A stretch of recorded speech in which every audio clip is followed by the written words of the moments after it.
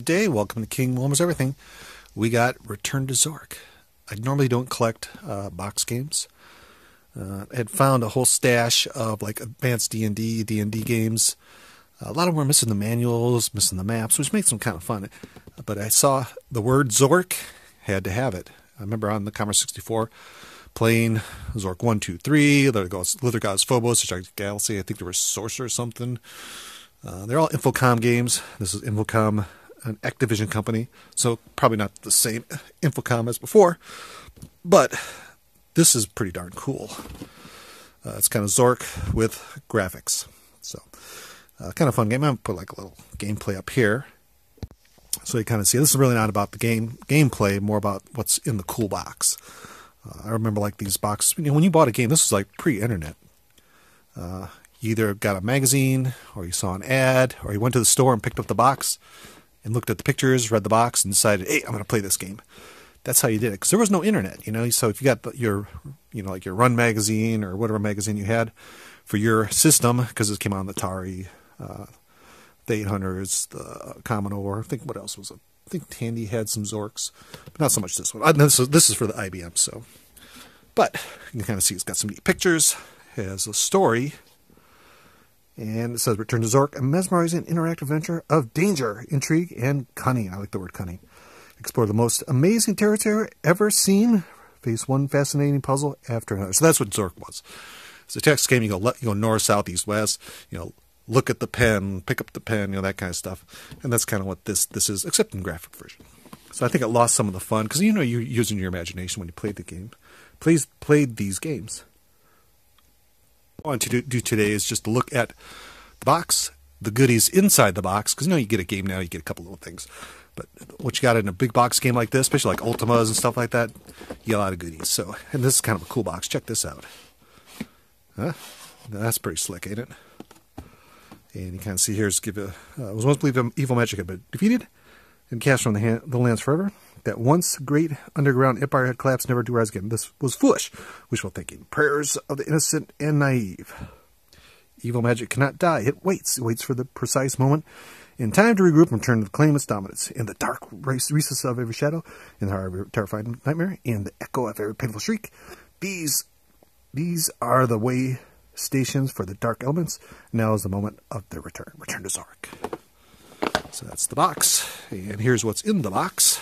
A lot of goodies in here. I'm going to put them off the side so you don't spoil it. Did I get them all? I got them all. You got, let's see, game catalog. Zero advertiser, Return to Zork. Simon the Sorcerer. I remember this one. Here's Predator for the Super Nintendo. So you can kind of see they're kind of showing off some lots of Super Nintendo stuff. Here's Mech Warrior. I remember playing this game. Biometal. Shanghai. There's some Game Boy games. Oh, Popeye! Activision games. Kids. Sports games. Some different games in here. So it kind of give you like a neat little catalog. And then, here's some more. Want some hints to save money? Of course you do. Look inside. Oh, let's see. Oh, here you go. Here's where you can get some hints and stuff like that. Of course, you call the Activision hint line. So you call this 1-900 number. 1-900 number. So you got to pay. Let's see. In Australia, 21 cents. 24 seconds per 25-cent phone. Australia. Calls are 95 cents per minute. Charges begin after the first 10 seconds. 18 seconds. So you're paying. But, if you got stuck in these games, sometimes that's what you do. Here's for Lither Gods Phobos. Text adventure. Oh, here we go. Here's Lost Treasures of Infocom. Zork 1, 2, 3. Oh, Beyond Zork. Zork 0. Sorcerer Enchanter. Deadline. Oh, Deadline, I remember playing that. Spellbreaker, I've been that. Infidelity, Checkers Gather the Galaxy. Played that. I got pretty close to the end on that one. Starcross. Planetfall, I remember that one. The Lurking Horror. And these are all just the text adventures. So that's pretty cool. Here's number 2. Return to Zork, the official guide. So you kind of get an idea about that. And of course, got some comments. And then Return to Zork. Here's how to floppy disk install.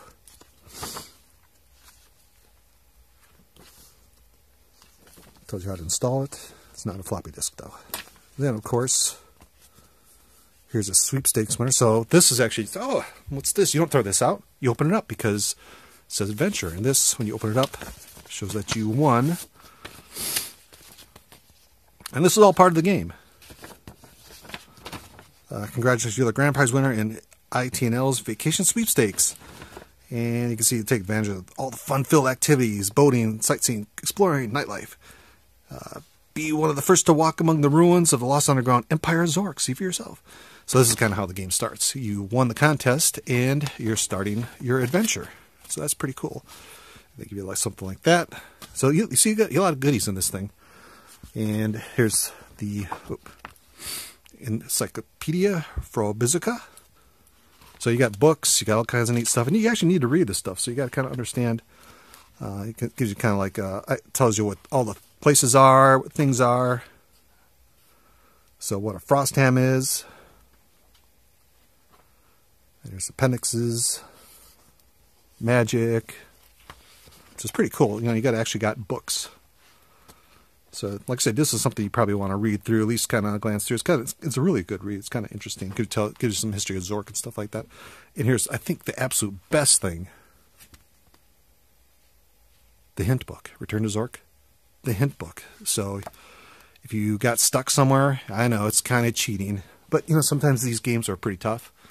And if you got really bad stuck, I mean, like really bad, you can pull this out and say, I'm in the underground level. How do I get the sword and a token from Modoc?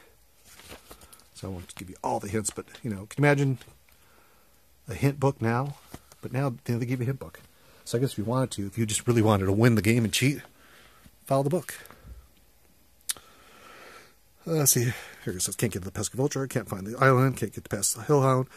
Got a good place to hide in this book. Of course you do. And see, this was $10 if you bought this separate, because you can go like the bookstores and buy these things just to cheat. And then of course this one's on CD-ROM, and this one you actually need a DOS computer to play it, or use DOSBox, something like that. I might use a DOSBox to play it, because if you got Windows 10 you're not going to install it, or at least not very easily. And often on a CD-ROM. There's a lot of data on here. It looks like it's pretty full, so I think it's pretty big. But and I got this game for, I think, I can't remember, does it got the sticker on it? Couple bucks. I figure, you know what, complete in box, and it's in fairly decent condition. So somebody took all their games, got rid of them, all of them. Like I said, there were a bunch of AD&D, and they all look cool, but like some were missing maps. But this one looks pretty darn complete. You know, you get the encyclopedia, the cheat books, the disc, all the little goodies inside it. You really can't go wrong. Kind of a blast from the past. You don't see games like this anymore. You don't see where you get a big box with all kinds of neat stuff in it, and kind of brings back a lot of good memories, especially the original Zorks. But really going to enjoy this game. I played just a little bit, just to get installed and play it, but I'm going to play a little bit more because, you know, it's not, you know, if you used to playing like Xbox and PlayStation, you're going to be a little disappointed. But still, it's kind of retro, kind of fun, still kind of cool.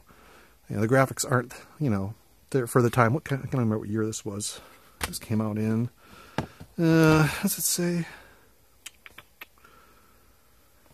Okay, see, there's the Macintosh screenshots. I don't remember what year this was. It's got to say it here somewhere. Let's see, maybe the hint book's got it. 1993. So it's kind of a while ago, but pretty darn cool. You know, so you know, don't be afraid to pick up box games. You're gonna, like I said, you're gonna have a hard time installing it unless you use DOSBox or something, especially older stuff like this. But definitely a pretty cool game. So there you go. That is the boxed Return to Zork. Hope you enjoy the video, and that's you. Have a great day.